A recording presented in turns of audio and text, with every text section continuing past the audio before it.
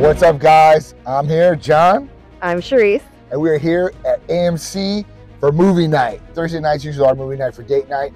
And you know what? Since we're seeing these movies, we thought we want to give you the Tight Medical movie review just for you. So this week we got to see Argylle. Argylle was a pretty packed or star-studded packed movie. It had a lot of big actors in it.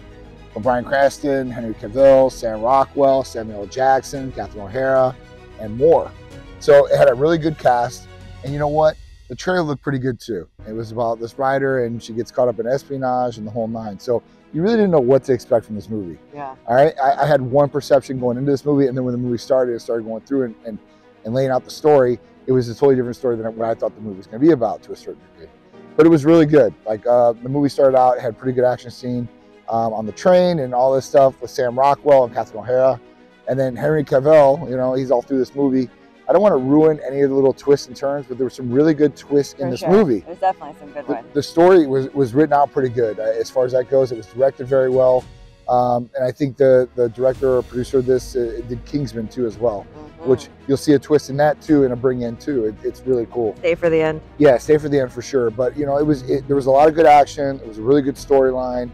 You know, I was intrigued in the whole movie, and it wasn't like a real short movie either. But it wasn't a really long movie. It was in between that 2 hours and 2.5 hour movie, right? So, you know, when we watched it, you know, I was, like I said, I was intrigued. I was, you know, right into the movie and in the storyline. And so was Sharisse, I think, to a degree. I don't know. I liked it. You know? I thought it was a good movie. So for me, I'm going to give it 3.5. I'll give it 3.5 as far as stars out of 5. I thought it was really good. I think you guys will like the action in it. I think it had a good plot, good twist. And, you know, some good, like I said, good actors in it. That always makes the story good if you like the actors in it too as well. So, and they play the characters right. Yeah, I think it was good, especially because there's always action and I like fighting and all that other fun stuff. But yeah, I think it was a really good movie. It started off a little slower. And then you were kind of like, what's going on? For a minute, I'm like, what's going on in this movie? Like, it really didn't make any sense, to be honest with you. So I'm like asking John halfway through the movie, like, I don't understand exactly what's going on. And he looks at me, he's like, he's this and this and this, but it's this. And I'm like, okay, let me stay tuned. Stay tuned. And finally, like, you know, halfway through the movie, I'm like, it makes sense. Of course, this is so great.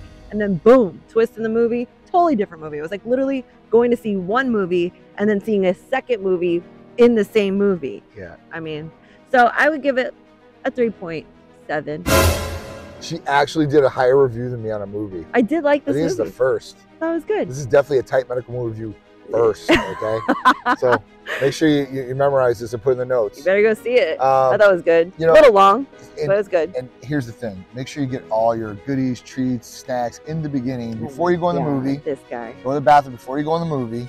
Because what happened was Sharisse missed out on a really, I think one of the best action scenes in the whole movie. And it really set the tone. I was getting a pizza. It set the tone and it explained what was going on. So when she came back, I was like, oh my God, I was like, where were you at? Because like this and then I brought this pizza.